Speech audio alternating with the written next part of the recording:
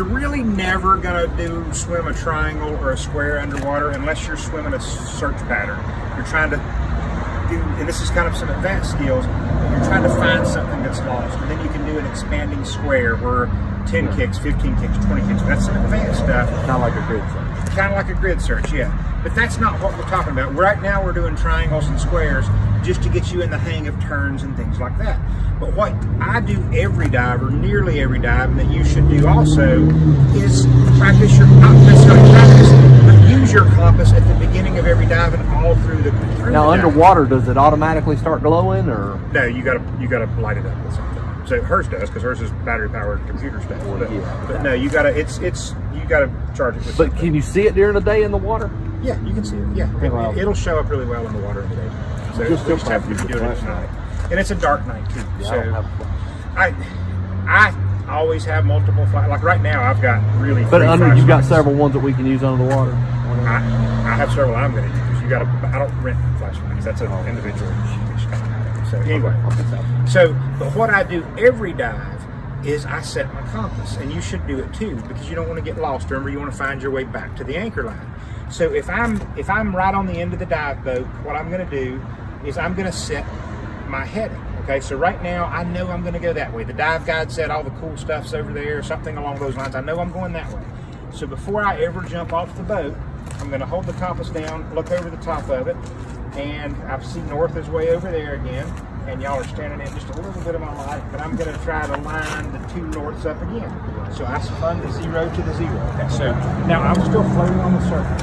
Okay. So now I'm going to agree with my buddy to descend. Hey, you ready to go down? Cool, let's go down. All right, so let's go down. So I pop my ears, equalize, deflate my BC, start going down.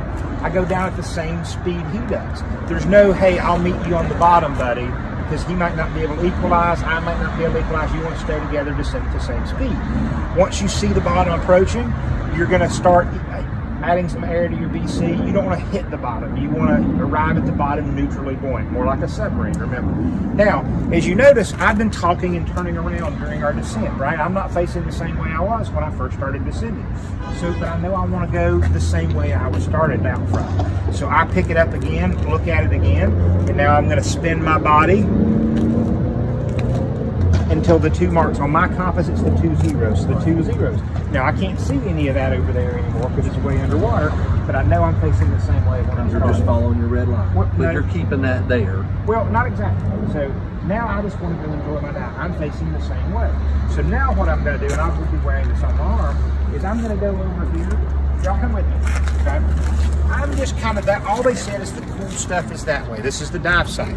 So now I'm doing a couple of things. One is I'm noticing, let's say this, it's not bright enough right now, but the sun is coming in off of my right shoulder. Just taking some observations as I go. Not a lot of sun coming in right at this moment, but the moon is over our right shoulder right there. I'm also looking around, just enjoying my dive, okay? But I notice the sand, there's kind of some lines in the sand as I go. That's kind of a visual reference for some natural navigation, okay?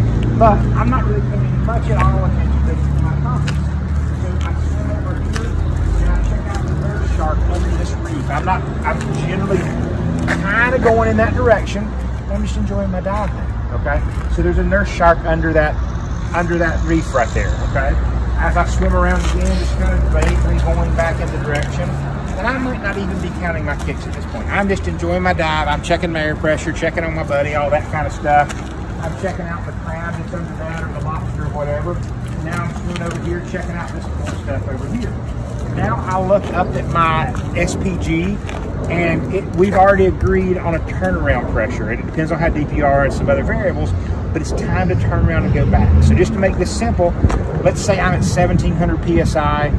It's time to go back. That was our agreed upon ascent pressure or turn pressure. All right, so now what I'm going to do, I haven't looked at my compass at all, okay? If I'm starting to feel like I'm not facing the same way, I might pull my compass up again, but I'm not that worried about it. I haven't been worried about it, but now we know it's time to go back. So I'm going to pick my compass up, and I'm going to align the 180 and the 0, or the north and the south. So I'm pointing exactly the same way. Now swimming out, I wasn't really paying that much attention to my compass.